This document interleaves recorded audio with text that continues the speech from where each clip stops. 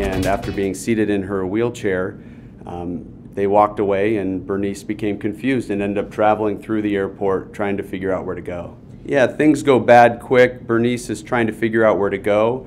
She's diabetic, she's 74 years old, she's been traveling on a long flight back from Maui, and she became confused. She pulls up to the escalator thinking that she's getting on the elevator at that point, and once she realizes that it's actually the escalator, she tries to pull back, but her wheelchair catches and she ends up going down the escalator head first.